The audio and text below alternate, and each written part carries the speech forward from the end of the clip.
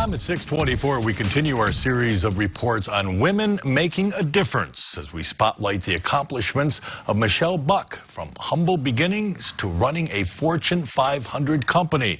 Buck's climbed her way up the corporate ladder. Alicia Richards has her story. The CEO of the Hershey Company doesn't just work here. She grew up here in Carlisle. Growing up there, I never envisioned that I would be the CEO of a Fortune 500 company. I grew up from very humble means. My mom grew up on a farm with no indoor plumbing. My father was the first in his family to graduate from high school.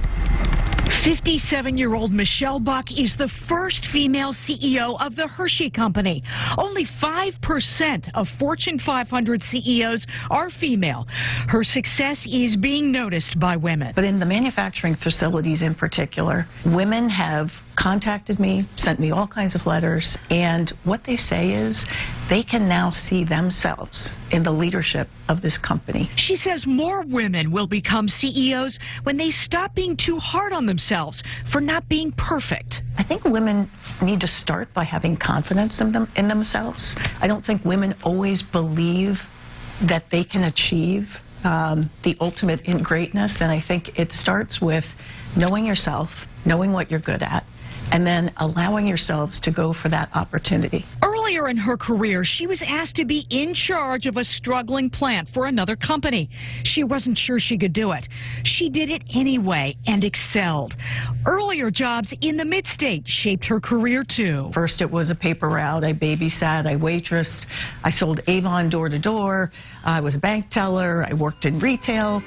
Here she is at Hershey Park at the age of 10. After Carlisle High School, she went to Hack, graduated from Shippensburg University, and worked for the state at the Department of Revenue. She couldn't have imagined the day she would be offered this job. What did that feel like? Gotta say, it felt pretty good. Being a rare female CEO for 2 years now has its unique experiences. I frequently go to conferences where I am one of the few. I never feel like I'm treated differently by virtue of being a woman. I think people accept me as being the CEO of the Hershey Company, and yet you notice it when you walk in the room. And it feels a little bit different. Chatting in her office after our interview, I couldn't help but ask for a selfie and ask about her family. Are your kids impressed by you? They probably are, although I don't know if they're that much more impressed than any other kids are with their parents. Alicia Richards, Jet 24 Action News. Celebrating women, brought to you by YourErie Village West in Erie.